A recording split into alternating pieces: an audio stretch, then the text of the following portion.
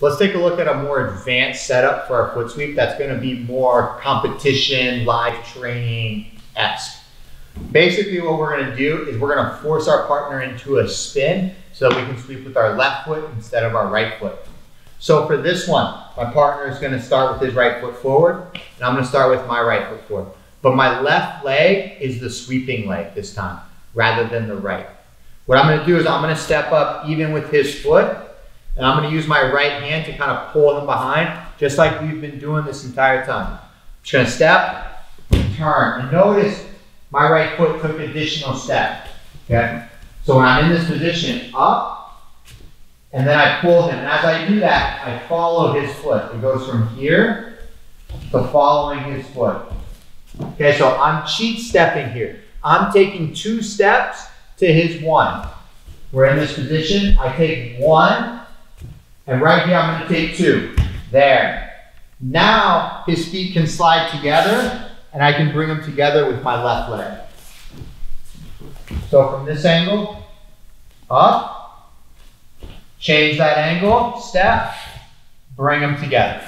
Okay? The easiest way to practice this is to have your partner put both hands on the shoulder. I'm going to come inside ties, and I'm going to have good control of his body now. And it also helps keep us relatively the same distance away so that I can step up, pull, and sweep. Step up, pull, sweep.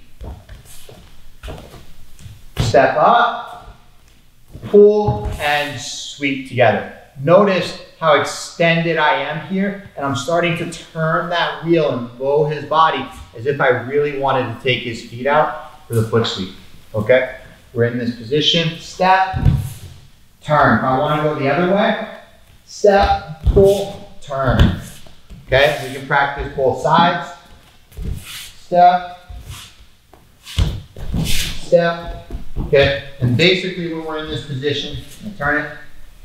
The big thing here is this hand making a connection with his hip, bringing his elbow along with him. So when I turn, I can get that bow where I'm jamming his shoulder over, jamming his hip, while bringing his feet together, all in one motion.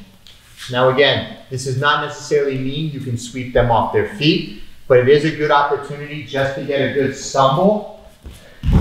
Boom, there, and now I can look to score an easy 5-point throw from there, or at least disrupt him and hopefully he pulls guard so that I can play top position.